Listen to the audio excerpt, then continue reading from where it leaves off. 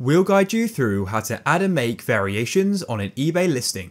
If you find this guide useful, then please consider subscribing and liking the video. First of all, go to the top right of eBay and go and click on sell, just like so. Now what you can do is type in what you're selling. In this case, I'm going to do an SD card, just like so.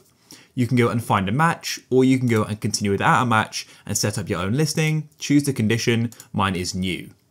Now what you want to do is go and switch the listing tool to business tool. So in the top right, you'll see the option for switch to business tool. You need to go and click on switch just here.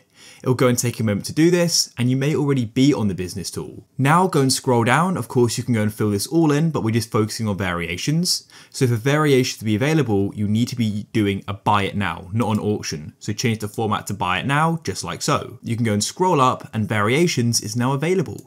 You can go and click on edit, just like this. So you can go and click on add, and then what you could do is select storage capacity, for example, as this is an SD card, and then you can select storage capacity, and then you can choose the different options which apply and go and create your own as well. And just like that, I've now done it. I'll go and delete these other options here, and I'll press continue. Now what you can do is add different photos for different variants, and you can also go and add some more info down here as well.